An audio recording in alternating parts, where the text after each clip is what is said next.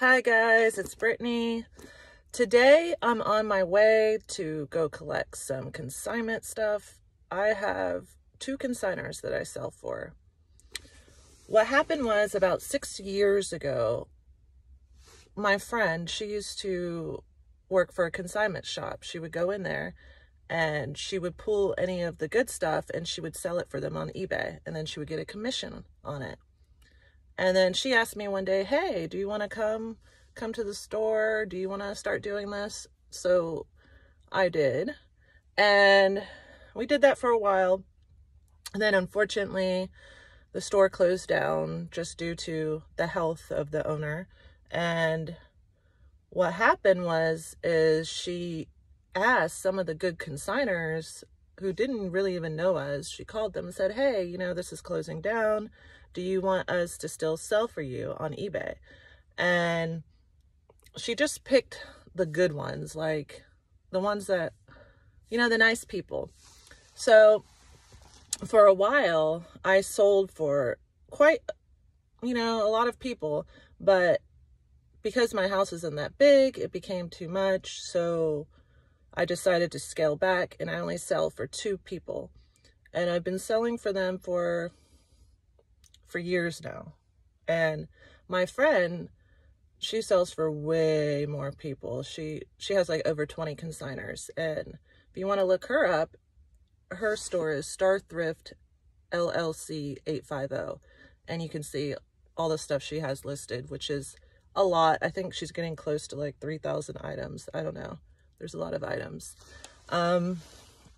So what we do for our consignment is we take all of the stuff, we go do pickups. Like right now I'm about to go do a pickup, and we list what we can.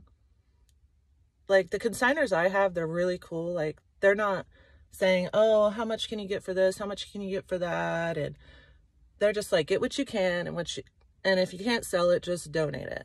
So that's why I like them, because you know, they know I'm trying to do the best job for them, but they're not expecting like their stuff to be worth gold or something, you know? So we sell for them, and then we take away the eBay fees, and the final value fee of what the item truly sold for, we get 40% of that. And then each month, my friend, she sends out checks to all the consigners, and I send her the money for the 2 people that I sold for, like their cut, what she needs to send to them. So I'm going to go do a pickup. And then when I get back, I'll do a short video on what kind of stuff I got. Some of it will be good, like higher end. Some of it may not be worth that much, but when you're doing consignment, you need to pretty much, we take it all, you know, and then sort it and then do what we can with it. And my like advice, if you're going to do consignment, only consign for people who are nice and who understand that, you know, their stuff is not worth what they paid for it, and they're not going to be up your butt, you know, harassing you. Because I did have one person that I met one time for consignment, and she was literally like taking pictures of every item I took, and I was like, you don't even trust me. And also she was complaining about another consignment store. So I thought, oh, this is going to be trouble. She has like, she thinks her stuff is worth thousands of dollars, and it's literally not. So that was the end of that. I was like, no, I don't want to deal with that. But anyways, I'll be back in a second. I gotta drive. It's like probably 35 minutes away. So, and then I gotta come back home. So it's gonna take some time. All right. Okay, I did my pickup, and right now there's a train, so I can't go. So, I guess I forgot to mention, like, when I do my pickups for the one I just did now, my consignor, she leaves the stuff on the side of her house. It's normally covered with a tarp in case it rains, and I just grab everything and then I go.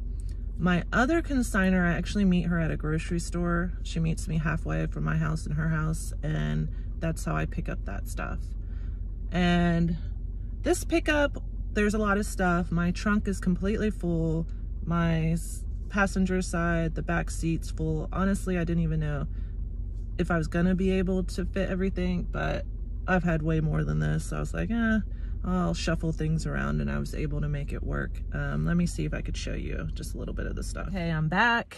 And what's going to happen with this stuff is half of it's going to go to my friend who does consignment, the Star Thrift LLC, and I will take half of it. I don't even honestly want to bring my half or take half of it in my house right now, because my partner, like, when he knew I was going to do this pickup, he's like, well, where's all this stuff going? And I'm like, it's going to go in the garage room. Don't worry about it. And he's like, we all go through that room. And he went on a rant, you know, because he cannot stand the stuff. And I did just spend 2 days prior, Thursday and Friday. And I bought, you know, kind of not like a ton of stuff, but I spent like $500 I've been buying to get more inventory. And now I have all this. So I'll probably just be out here. I'm probably going to stay out here and show you some of the stuff instead of bringing it in my house, so I don't get in trouble. So then, what do we have in here? We have, this just looks like Halloween stuff. Nothing, I don't know what that will sell for, or if it will. We have, looks like a bag full of Longenberger baskets. So, oh, we got some bunny hair on it. So there's a whole, are you filming this? There's a whole bag full of Longenberger. There's that pan. This looks like a blanket.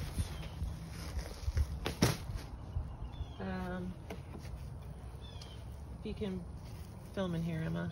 There's some bowl set right there. Yeah, I don't know what that is.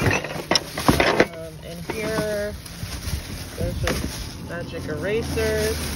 This just kind of shows you how random everything can be. This looks like, look, and then you'll find like something like this, which is Mackenzie's Child, which is a really good brand. That's in this bag, so you never know what you're gonna find. Okay, Emma, pause it. Okay, so in this container, consigner has a bunch of purses. So this is like lug, another lug, lug. That's Amy, lug. It's just random.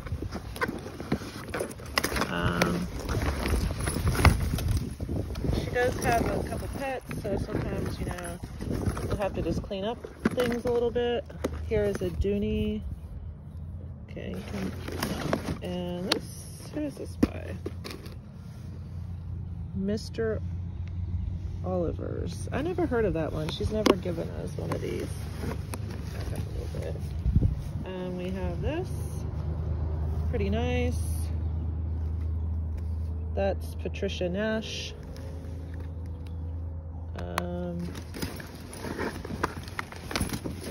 So this kind of stuff here would be good for eBay. This is going to be all of these items will definitely go on eBay. All right, let's see what we got in the next one. We have randomness. Here comes, oh, I like that song, Here Comes the Sun. Now this has some marks on it, so that'll probably be more difficult to sell. We have like a brand new Vera Bradley purse. And this looks like Patricia Nash to me. I guarantee it is. Yeah, Patricia Nash. And then in the bottom of here, I don't know if you can see, we have like a Ryobi. We have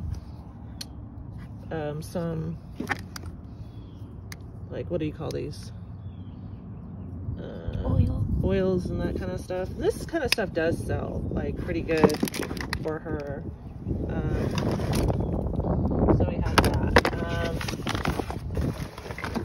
Next, there's just a Bissell Steam Shot.